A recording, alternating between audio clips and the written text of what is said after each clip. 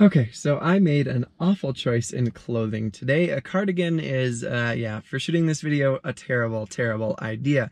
It is so hot inside of this vehicle right now.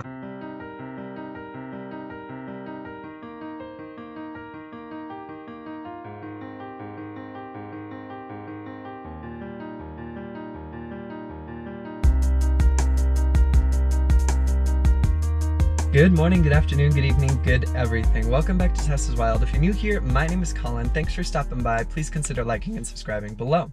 If you're a returning subscriber, thank you so much for your support. It truly means the world to me. One quick reminder, there's a comment pinned below with timestamps so you can hop to the video and view the portions most relevant to you. Alright, so today we are back with another product review and install for the Tesla Model 3. Not really an install, more of a review and a test. So I bought a few products from this company called BougeRV lately from Amazon. They just came out with a new product, a sun shield or a sunshade for the Tesla Model 3. So I'm currently sitting out in a parking lot. It's 101 degrees outside. It's very hot in this cabin and I'm giving these a test. So what I want to do is what I'm doing right now. I'm sitting in a parking lot without the sunshades, seeing how hot the car gets over a 20-minute period, and then we're going to install the sunshades and do the exact same test. The glass is super cool, but yeah, it lets in a lot of light, a lot of UV, which means a lot of heat inside the vehicle. The other thing is this top glass panel is treated with a UV treatment. Some lucky Tesla Model 3 owners, usually early models, also had the entire back window treated with this UV treatment. I was not so lucky. It's only this top panel, but I'll show a picture of this now.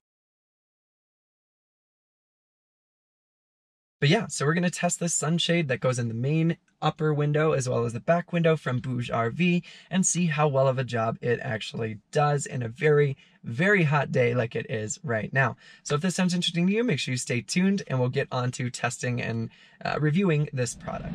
Alright, so these are the sunshades from BougeRV that has come all taped and wrapped up like this. So we're going to get it all opened up and get these out so you can see what they look like.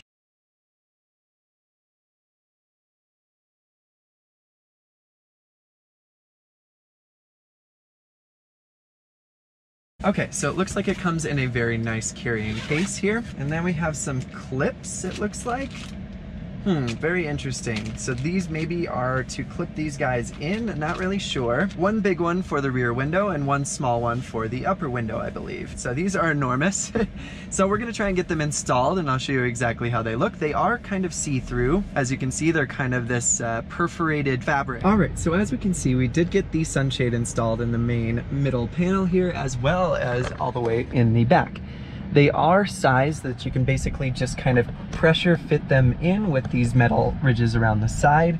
They seem like they're great quality. All right, so it is currently 3:35 p.m. It is 101 degrees Fahrenheit outside. It's hot AF.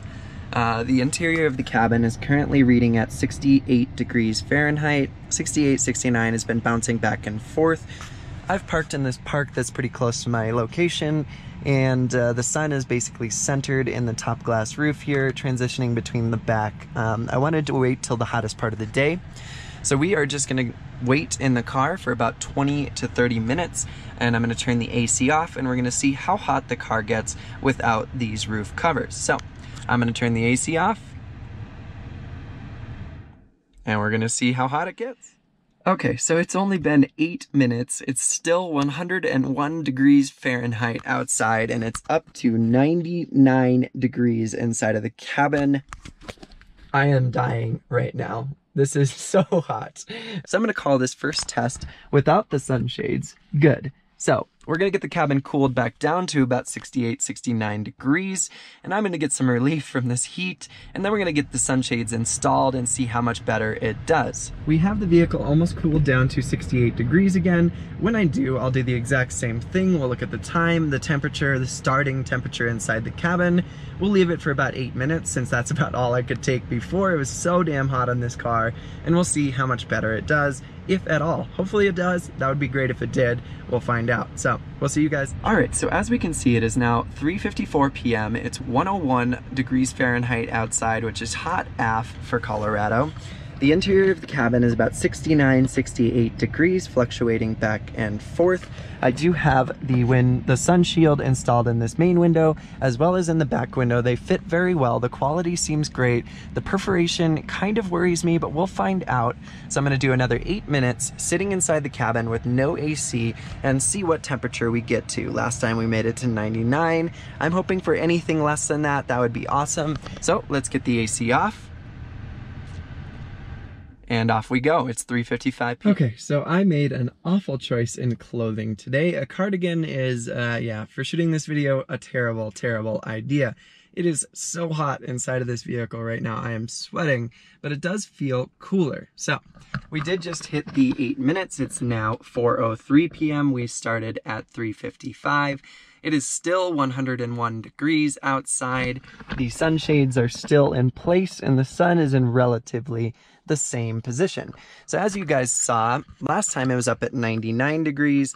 Now it's down to 95 degrees. So in the same 8 minutes, in the same almost identical conditions, it's saved about 4 degrees, which is pretty cool. It's awesome that it helps even in the slightest. I would have liked to see a little bit more. I would have liked to see more of like a reflective material to kind of bounce the light out.